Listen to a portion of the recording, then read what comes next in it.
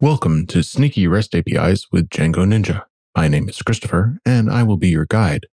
This course is all about the Django Ninja package, which is used for building REST interfaces in your Django project. You're going to learn about REST APIs, Django Ninja, URL arguments and query strings, serialization through Schema and ModelSchema classes, CRUD operations, authentication, and error management. Django is a pretty big framework, and as such, this course doesn't cover it. You're going to need basic familiarity with some of the key concepts of Django, including models, views, and URLs. I'll occasionally be using the management shell, so you'll need to know how to get into that. And I'm going to be using some sample data, so you'll either need to know how to load fixtures from the sample code or use the Django admin to enter some of your own. If you need to brush up on any of these concepts, you may want to read another tutorial or take another course first. Links below can point you at some possible material to get you started. To demonstrate the REST interfaces I'll be building, I'm going to be using a command line tool called curl. If you haven't used it before, it allows you to grab the contents of a web page, among many other things. Most Unix-like operating systems come with it installed. For those that don't, or if you're using the versions of Windows that don't come with it, you'll need to grab it if you want to code along with me. REST is short for Representational State Transfer, and it is a standard that isn't a standard. It's more of a coding pattern, which is in very common use. It's built on top of HTTP operations like GET and POST, and uses the HTTP request and response bodies for payloads. Typically, your data is encoded in either JSON or XML inside of the payload. REST is the de facto way of doing single-page applications nowadays. You use something like Django for the server, and then Vue or React or Angular or whatever else for the front end, with REST being the communication glue between the browser and the server. Ninja is a library that helps you write REST interfaces on top of your Django views. It is heavily inspired by FastAPI and uses decorators to change your view into a REST call.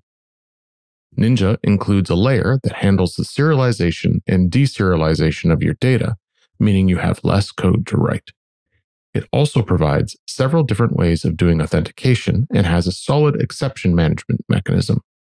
REST isn't meant to be too complicated, and Ninja gives you several ways of organizing your code, a flexibility that allows you to keep it simple for small projects or have a bit more definition for your larger ones. Next up, I'll start you on your journey by giving an overview of REST. If you're already comfortable with REST, gets, posts, puts, deletes, and JSON payloads, feel free to skip this. Lesson 3 is where I introduce Ninja. In the previous lesson, I gave an overview of the course. In this lesson, I'll introduce you to REST. REST is short for Representational State Transfer, and it is kind of a standard, more like a suggestion. It was originally defined by Roy Fielding in his PhD dissertation.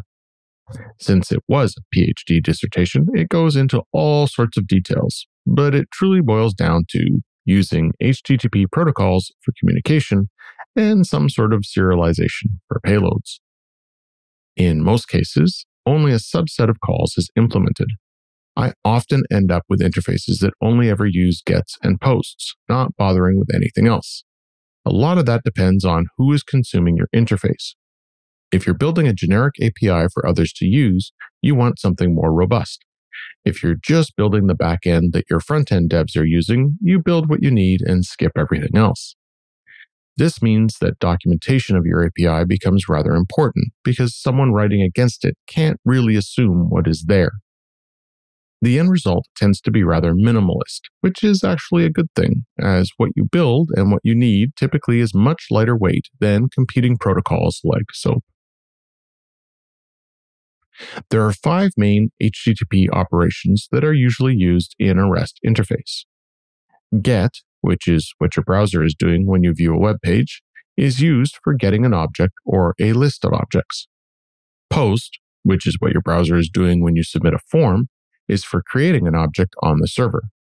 The request body contains the fields needed for creating the new thing, and the response usually contains the newly created thing.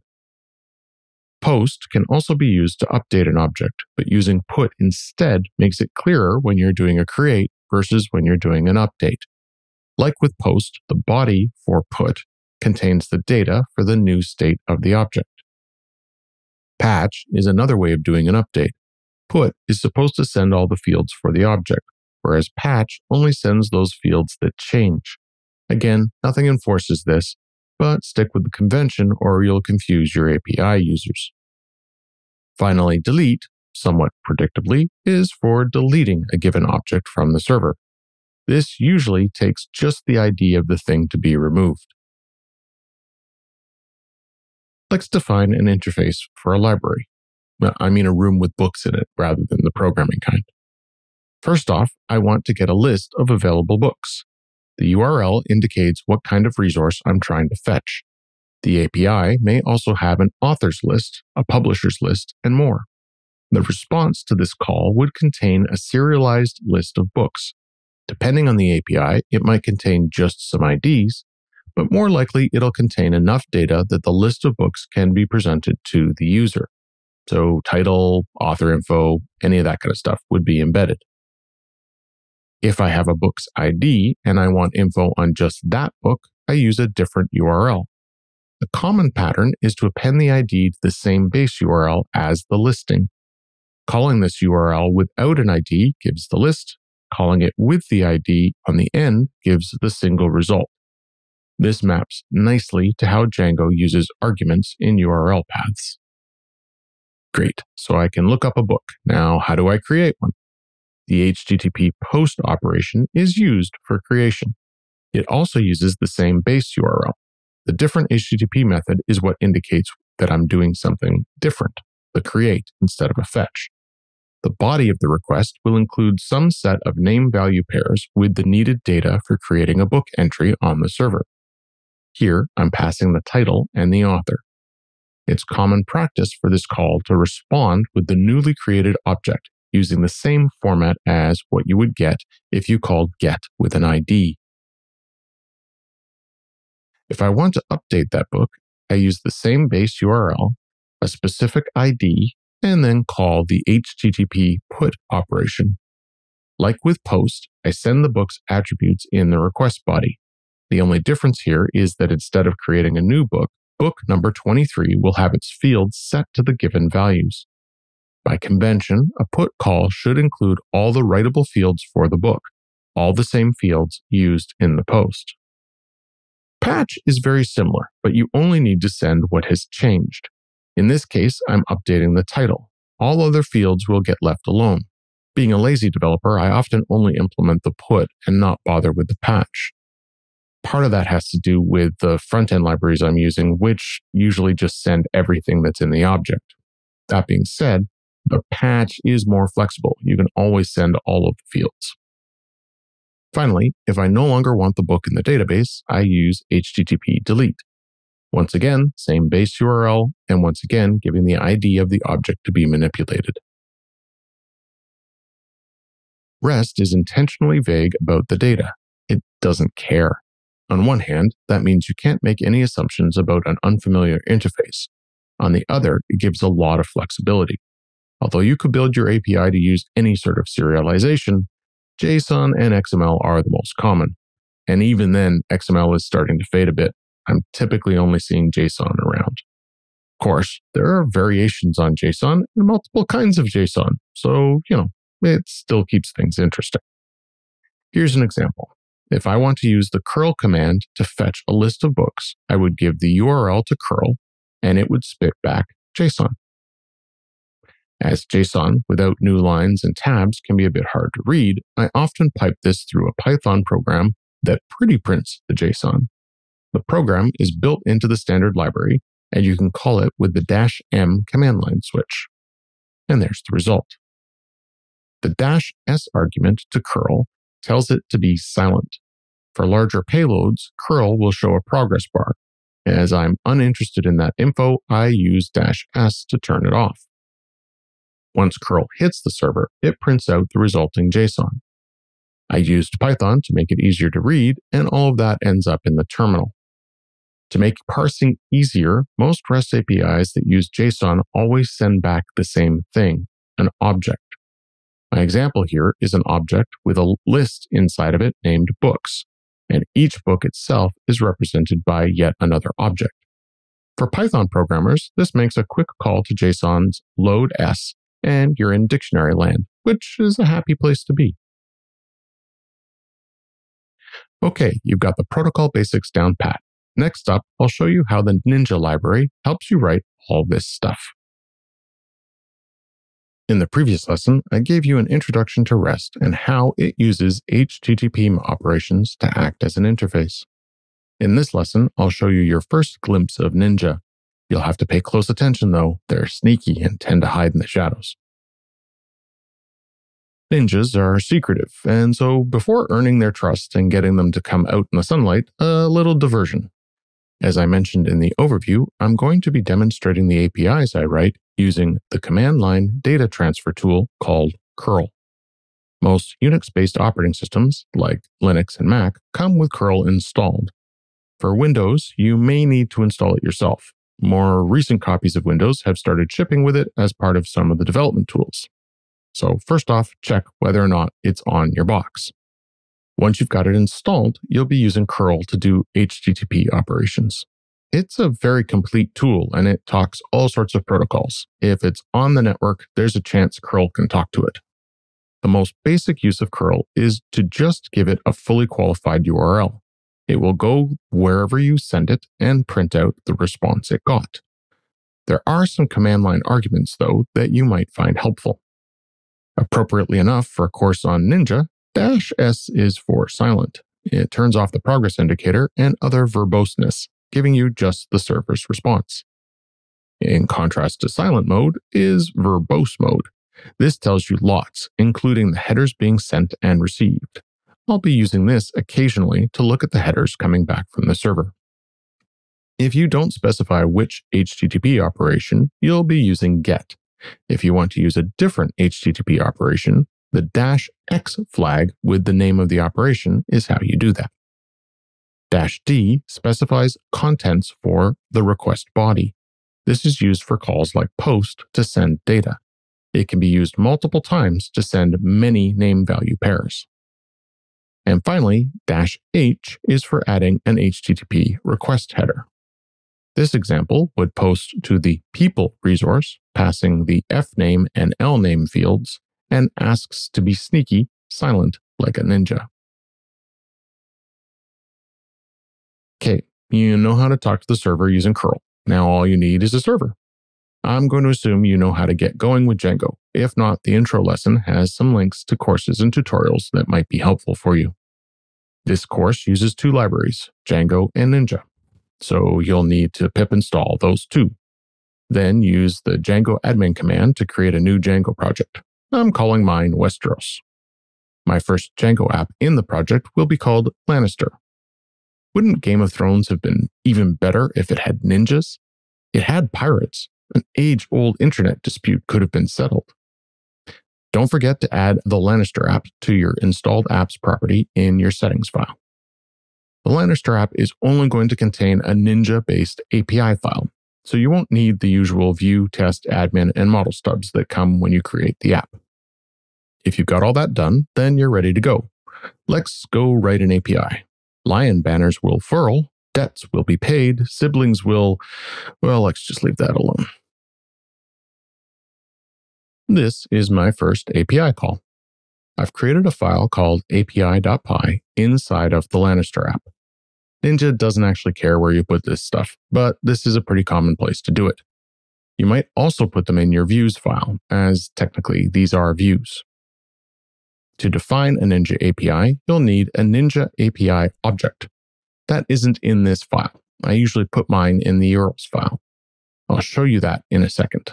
Instead, I'm going to use a router. The router defines the routes for my API calls, and then I register those against the Ninja object, again in the URLs file. Here, I've imported the router class so I can construct a router for the Lannister app. Then, I instantiate it. To define an API endpoint, you use a decorator on the view. The decorator is a method in the router class, and its name corresponds to the HTTP operation you want to perform. For my little hello world here, I'm keeping it simple, so I'm using a get. The HTTP operation decorators take several different arguments, but in the get's case, only one is required. That's the path of the endpoint. This isn't the full URL, just the end part of it. You typically name this after the resource you're fetching. Here, I'm just doing home, kind of a hello world for API endpoints. The endpoint is a view, like any other view. The decorator provides a wrapper that registers it with the router and mangles the output so that it is a valid response for the view. Like all views, this one has a request object as its first parameter. The simplest thing you can do with an endpoint is to return something that can be turned into JSON. A string or a dictionary is your most basic thing. The decorator automatically takes this, JSONifies it, and wraps it in an HTTP response object with the appropriate MIME type set. With the endpoint defined, I need to do a bit of setup and register this router. Let's look at westeros.earls.py. Somewhere, you have to define at least one instance of a Ninja API object. I've chosen to do that in the main Earls file. You can do this elsewhere and import it, but you'll need this object to create your path definition. For simplicity's sake, I'm going to do it here. This imports the class so that I can instantiate it, and this imports the router that I defined in the Lannister app. I create a Ninja API object, and then call addRouter. AddRouter takes two arguments. The first is a partial path where the routes will be located, and the second is a reference to the router itself. That home endpoint that I defined in the APIs file will show up as Lannister/home. It actually goes one layer deeper than that, and I'll get there in a second. Finally, you need to tell Django all about this good stuff. You do that by defining a path with the Ninja API object. The full URL for the Lannister home view will be /API/Lannister/home. Note that I didn't say slash at the end there. This is actually one of the few things I don't like about Ninja. It doesn't use trailing slashes. And as an old Django guy, that's both someone who is old and old at Django, this feels wrong and inconsistent, but that's the way it is. Okay. With all that defined, let's go run the Django server.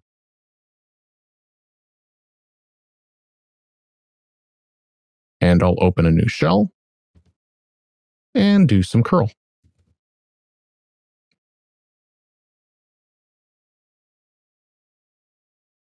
There's the full URL and the response.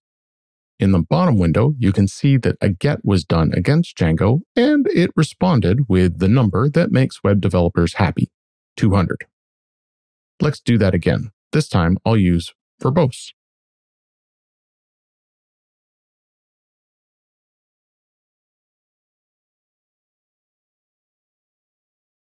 The greater than signs indicate the stuff that curl is sending.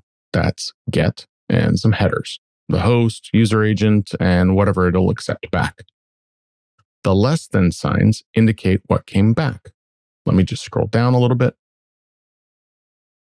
You can see that Ninja has set the content type to JSON. That's handy. One less thing for you to do.